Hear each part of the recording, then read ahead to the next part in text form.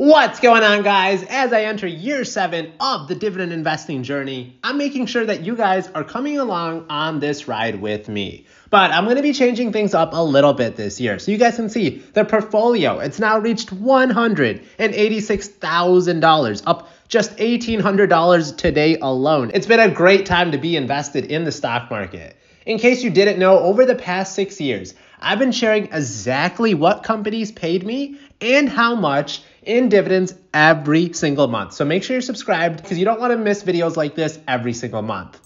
Passive income is the best type of income because I can get it for doing absolutely no work. This is money that I can use to pay all the bills, so let's get straight into it. Getting hundreds of dollars in passive income isn't hard, especially if you own fantastic companies like Home Depot as evidence. Had you been a shareholder since 2007, their shareholders received an annualized dividend raise of 16% every year. Imagine getting a big raise at your job every single year for doing no work. Paying just 90 cents for the whole year in 2007, that has now risen to $8.36 for every share owned of Home Depot in this current year. The stock price has rapidly risen to almost 900%.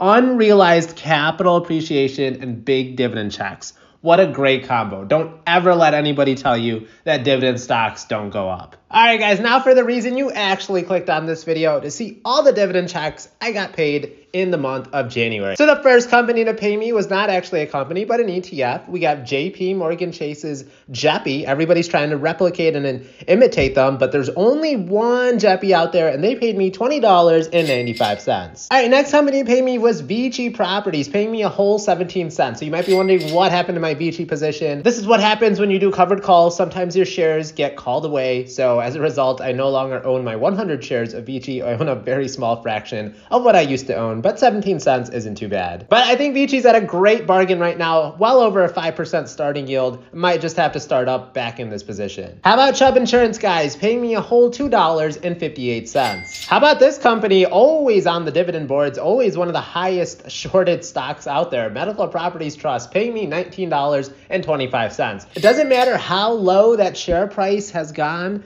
Medical Properties Trust is still paying me quarterly dividends, and that's what I hope to keep getting from this company going forward. All right, after MPW is another REIT that I can rely on, and that is Realty Income, paying me a whole $22.47. Investing in O makes you a landlord in a way, over 15,000 properties across the world. How about this dividend aristocrat, Medtronic, paying me $15.89. All right, this definitely boosted my dividend income for this month. I got paid a whole $48 from owning, just 3 shares of Costco. They had that special dividend of $15, so it really helped pay the bills this month. $48.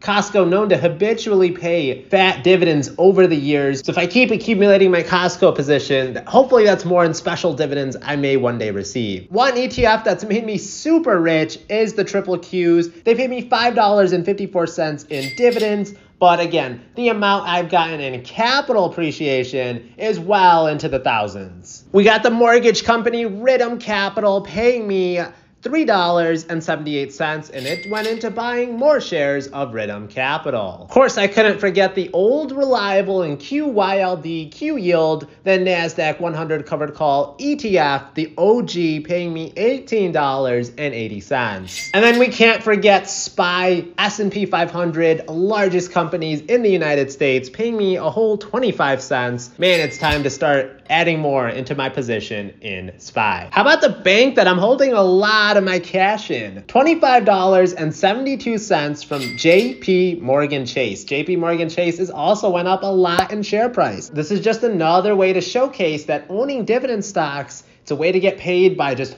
holding on to them and seeing that capital appreciation and then collecting those quarterly, sometimes monthly dividend checks. This is how rich people grow wealthy. They hold on to assets. They're buying assets, while poor people, they're buying liabilities. I also wanted to show that I got paid $45.60 in my uninvested cash, my money market fund. This won't count toward my dividend total, but just wanted to showcase this because this is still passive income that I didn't need to lift a finger for. All right, at the start of the year, I also got paid in my Roth from Divo, another income ETF, paying me $3.06. You might notice a lot of the income ETFs I own, they don't totally erode their capital to pay out dividends. What a crazy thought. But no, it is still not free money. And no, it doesn't matter how much you believe in a stock or ETF. You believing in something doesn't mean it's going to come true. Got paid $6.13 from the S&P 500 covered call ETF, X-Yield, $6.13 from them. How about Stag Industrial paying me $3.09? Nice owner of warehouses across the world. Packaging Corporation of America, PKG, paying me $6.87. This is a corrugated box company with almost 100 locations in the United States, providing people with packaging solutions. How about Main Street Capital? Just announced another great earnings report, raised that dividend, and this past month, they paid me $2.93, a monthly paying BDC. And I had more uninvested cash in my Roth. I got paid $52.02 from my uninvested cash that's just sitting in SPACs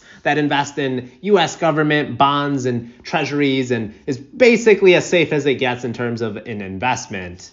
SPACs pays close to a 5% yield. That's super juicy. It's amazing when your money makes money for you. Altogether, I had 17 companies pay me for a grand total of $205.48. That is a 27% increase from last January when I made just $161. It's really crazy how much of a difference a year makes. My monthly dividend average is now $264. I'm getting so close to reaching $300 in passive income each month.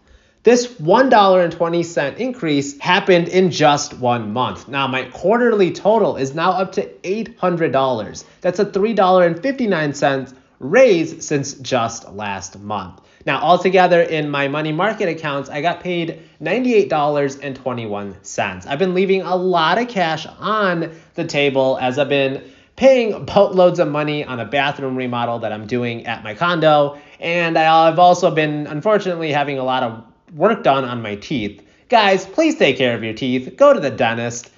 It's super expensive if you put it off and also super painful. Now, I'm still making more money going to the bathroom at work. No comment on if those bathrooms are remodeled or not, but every single month, I'm getting that much closer to financial freedom. Having all my bills paid by my investments is consistent, it's reliable, and it's here to stay. It's also something I could pass on to my kids. Well, I guess for me to do that, I would have to have kids first. But let me know what companies paid you this past month and how your dividend investing journey is going so far. Remember that my videos are always found in podcast form under the Collect Cash podcast name. Leaving a like really helps out a small-time YouTuber. Make sure you're subscribed, and I will catch you on the next one.